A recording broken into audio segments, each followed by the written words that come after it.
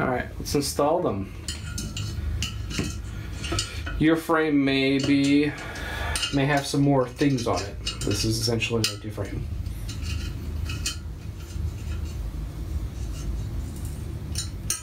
The A motor.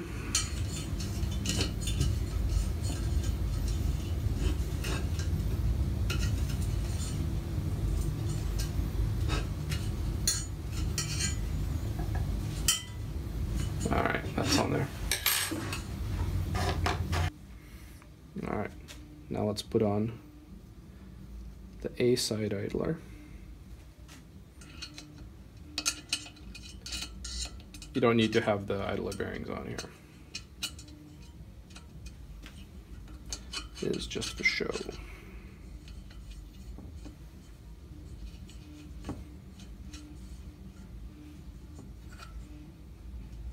Alright, that's not going anywhere. Let me install the other side.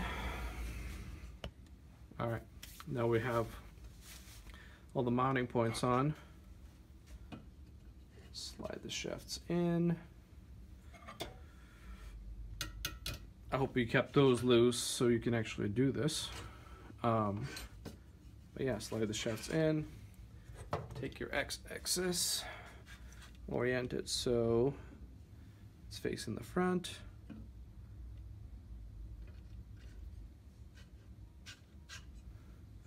Get the shaft through the bearing and then slide it into the mount, into the retainer on the mount, the motor mount. You can actually use your thumb and then push on it. You're gonna get some leverage over here. Let me show. Get some leverage on the frame and then use your thumb to push the shaft until it clicks into here fully, like so. And then the other side, move my hand so you can actually see what I'm doing. It's slightly trickier. You don't want to misalign it, but we are in. Before you can actually get this in there, you will need to loosen. And at some point, I'm going to stop bumping the phone/camera. You'll need to loosen these so you can move the shafts back and forth and figure out what your spacing is.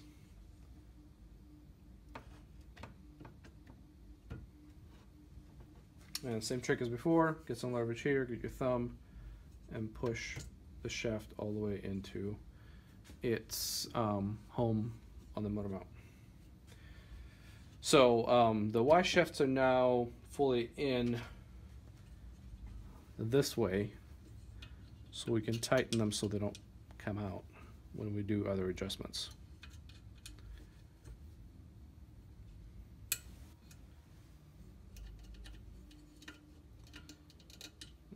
Obviously, always remember this is plastic, no matter what plastic it is. Unless you printed your stuff out of polycarbonate, which is pretty awesome, but it's not as impact resistant as EBS is. So I'm going to fix the racking issue, which is basically caused by the fact that these shafts are not in the right amount.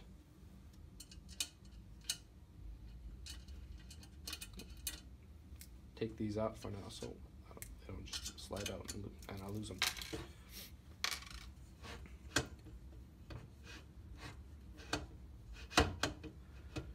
I think that's pretty good.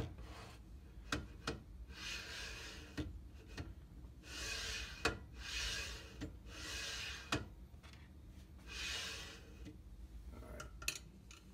Gotta tighten these now.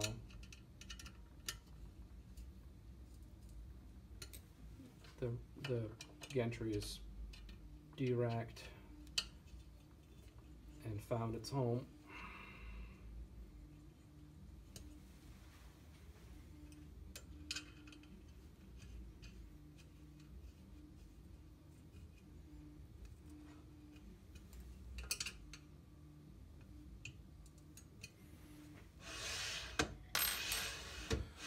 All right, so it's on here. This might be a little tight right now. When we tighten these bolts, it actually spreads this out and matches the distance that's set on between these two bearings. So it kind of crunchy and sticky right now. When we tighten these will find its place in life.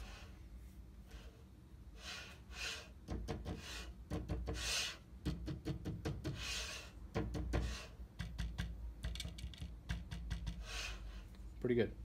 All right, now we need to figure out how much these y-axis is racked, and to do so we are going to use an alignment tool.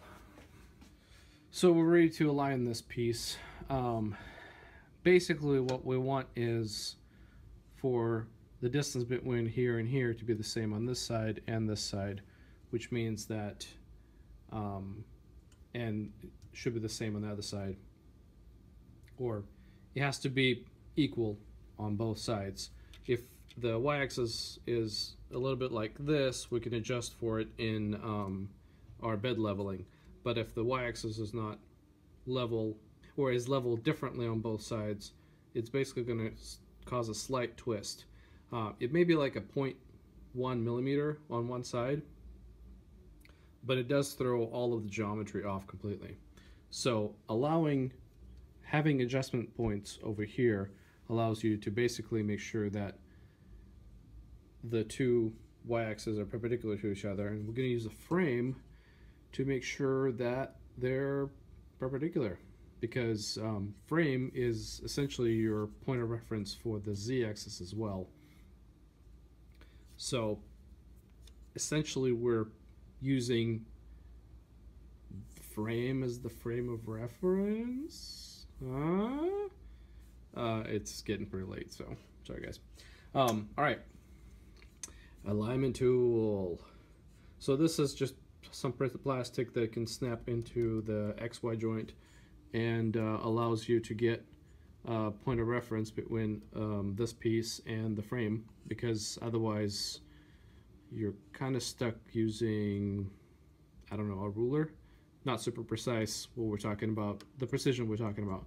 What you really want is something like this with a dial indicator, but not everybody wants to spend 40 bucks or $400 on a good dial indicator. So we're going to use the tried and true method of a piece of paper.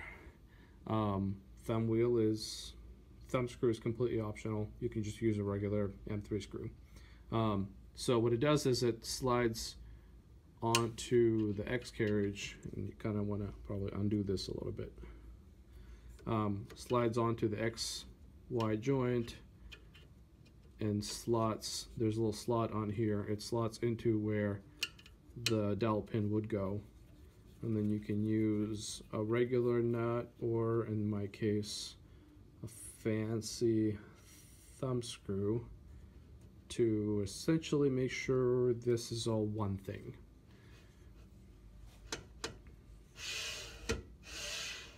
And you want to loosen these enough to where it moves up and down with quite a bit of pressure. You don't really want it to be holding it with your thumb all the time. So now that we have a point of reference, let's take a piece of paper, slide it on here, and without applying too much pressure downwards, just sort of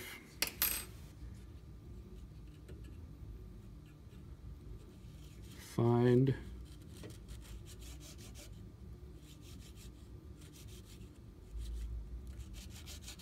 there we go, that's biting here. So this is your feeler gauge essentially. Same thing you're doing when you're adjusting the hot end.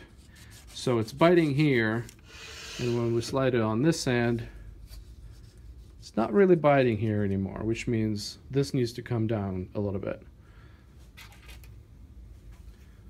So you can basically pull it down. It's too far.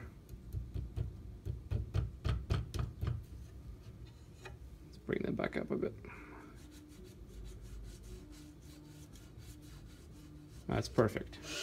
Check on the front again.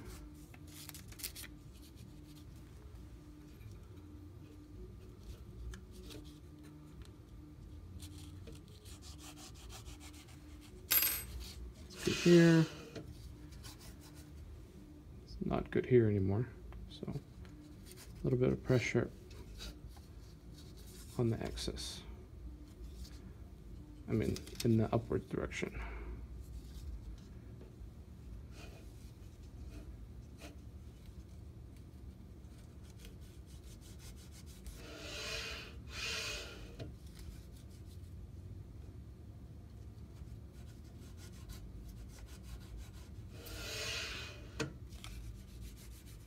Perfect. Now we're going to gently tighten this. Let's just double check, make sure it didn't walk out on us. That's perfect.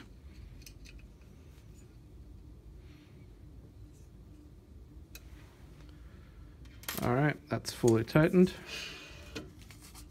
Triple check the distance.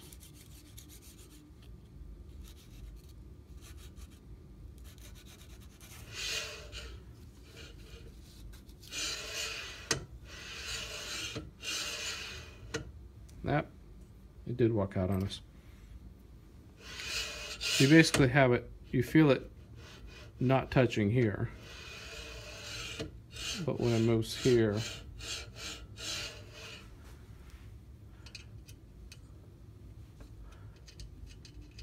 it's touching the frame.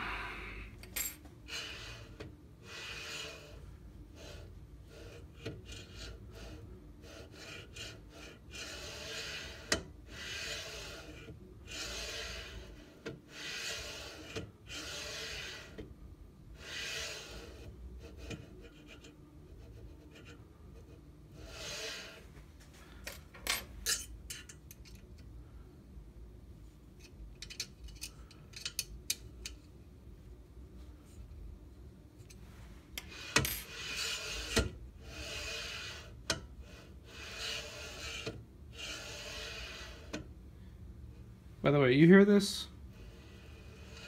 Touch here, touch here. That is imperfections in the aluminum extrusion, and can't really get linear shaft precision out of aluminum extrusions. For the most part, it doesn't really matter. But when you're trying to get precision out of your machine using aluminum extrusions for motion, will give you mixed results.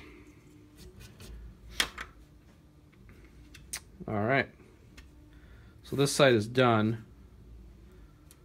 So we can actually take our pin, put the bearing, the other bearing, and then a spacer between them, another bearing and another bearing, and then we can just slot this bad boy in here.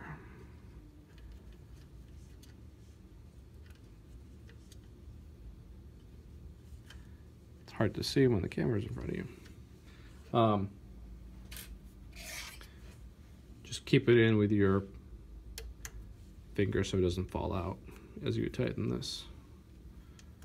And how tight should these be?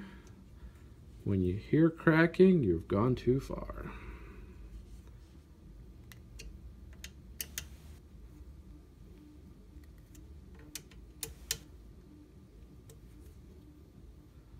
All right, that's retained in there, which means these aren't moving anywhere.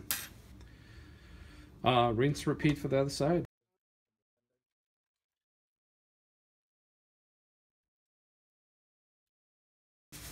X axis.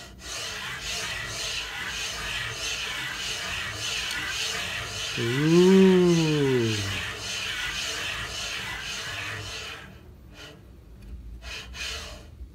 Fun.